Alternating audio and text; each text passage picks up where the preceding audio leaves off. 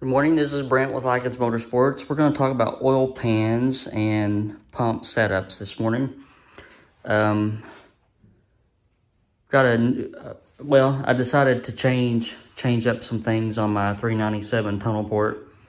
We're still waiting for crankshaft to get here. But the way that the cam tunnel is laid out, the oil will basically fill up into the lifter valley. And I was planning on just having the heads drain to the pan and the valley drain to the timing cover area. But I thought I would try something a little bit different. So what I did was I had Kevco put in a pickup and a fitting for a external wet sump.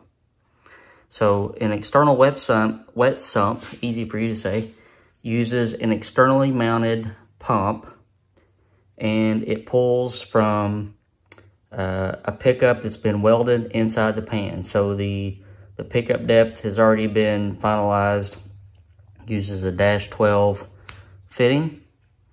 You pull the pump into an external oil filter adapter, and then you pump it back into the engine. So what I did was had ABA'd come up with an external wet sump pump. I should have pulled it out of the bag before I started videoing.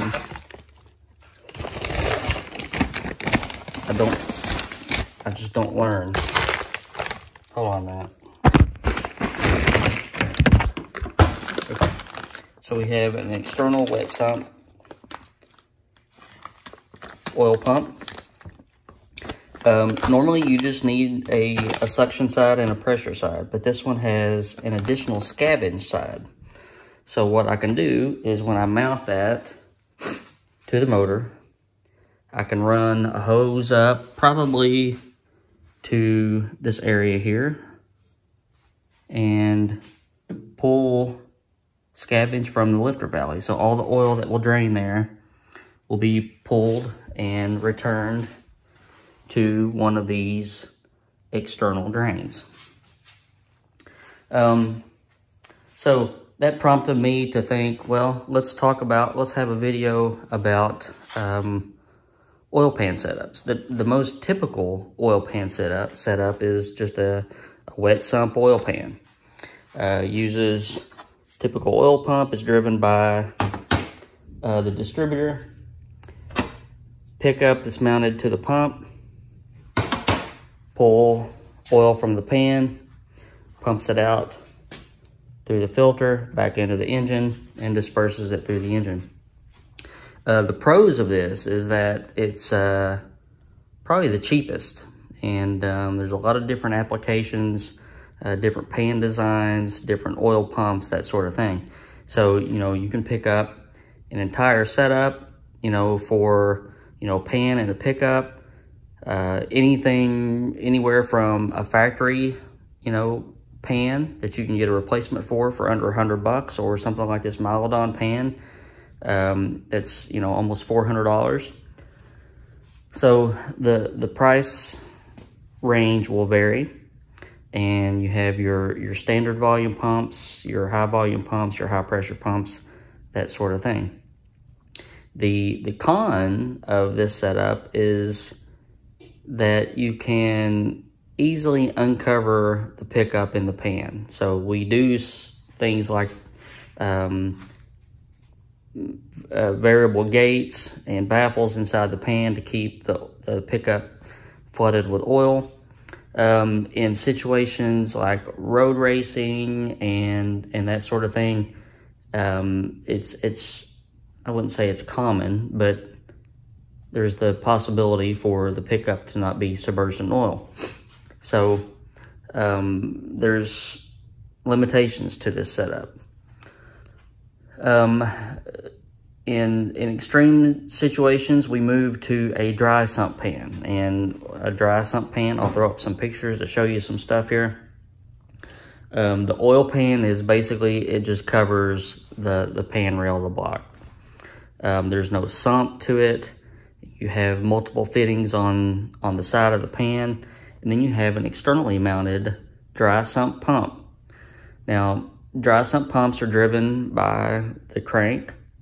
You don't have an oil pump inside the engine, and we usually either drill and tap the feed for a pipe plug, or we make nice little billet aluminum covers like this to cover the hole in the block.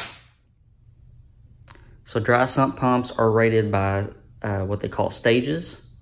You always have a pressure stage, and then the rest of the stages are scabages.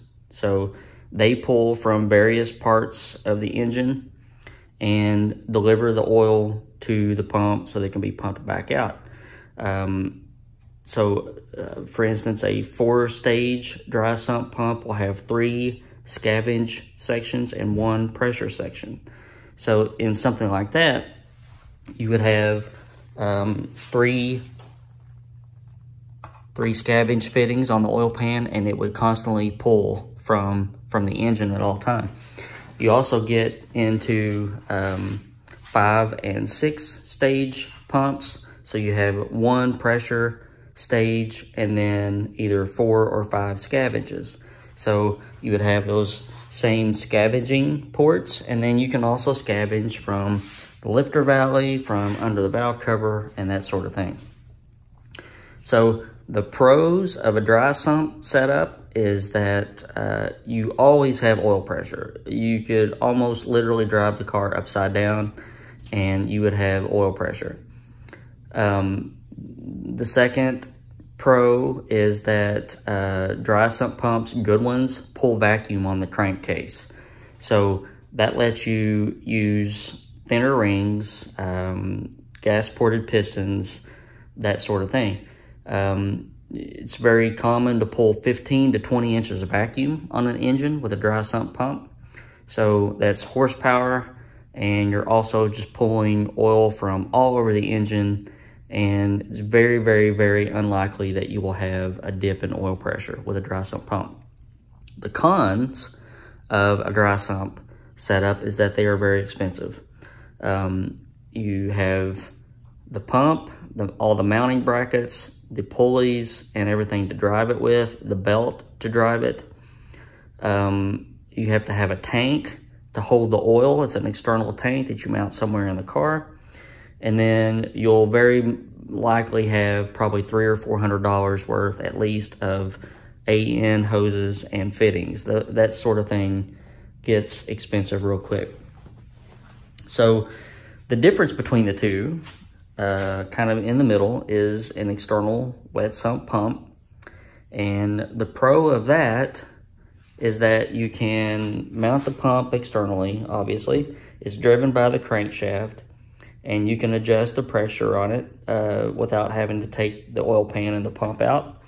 You can also add those scavenging sections to the pump, and you can pull oil from elsewhere in the engine. So the cons is that you have something else mounted to your engine that you have to, make up hoses for. You have a little bit of expense there. You have extra room, or you're taking up more room, so you have less room, I guess. And then the expense. So this stuff isn't too cheap.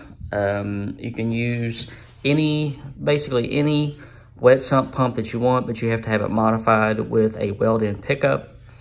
And then the pump and the bracket and all this hardware and everything will probably cost you $1,500–1,600. You will very easily, getting back to the dry sump, you will very easily have $4,000 to $5,000 in a dry sump setup. So in order of pricing, your wet sump stuff, you could have literally $200 or $300 all the way up to $1,000. Then you have your external wet sump to go up from there, and then the dry sump to go up from there. So what I'm going to do in this video, I'm going to show you how to mount the external wet sump stuff. Aviade comes with Ford FE right side mount oil system. It, let's see, how does this work? It will bolt to the timing cover bolts. It sits right there, and then your pump mounts to it. So I'm gonna try to get this mounted up and measure and see what we need for hose lengths and fittings, so I can get those ordered later on. Okay, so we're doing a mock-up on our setup here. I've just got some mock-up bolts and everything, and the pump is mounted. This is how everything will sit. There will be a pulley here, and then instead of a balancer spacer, they offer this balancer spacer. I think it goes this way. So that would go inside your seal, and then your pulley would drive off of that. I think I'll have to wait until I get the crank in there. From what I'm seeing so far on this particular external wet sump pump, we may have to mount the blade behind this mount right here to get the pulleys to line up. All right, so we got our pulley mounted, and forgot to mention earlier that one of the benefits of the external wet sump and a dry sump is that you can prime the pump at any time. The belts are not meant to be extremely tight. You can literally just slide those off and prime the oil pump with a speed handle or something like that. But I've got a couple of questions in an email to Aviade about some fitting sizes and that sort of thing. And then all I have to do is plan on how I'm going to route my AN hoses. We've got a scavenge in, so this will come from either, I haven't decided, here or the back. That will scavenge the lifter valley. That will pump out to a hose on the side of the oil pan. And then we have our scavenge, or pressure side scavenge from here, and then the pressure side will go to our filter adapter. So just some few details to work out, and then we'll have this nailed down. Hopefully our crankshaft will be coming anytime, but starting to look like something. All right, guys, I'm gonna bag all this up and head in for the weekend. So hope you're doing well, and hope this was informative about the 3 different ways of oiling your engine, and may give you some pointers on your next build. Be sure and hit that subscribe button, and I'll see you guys soon.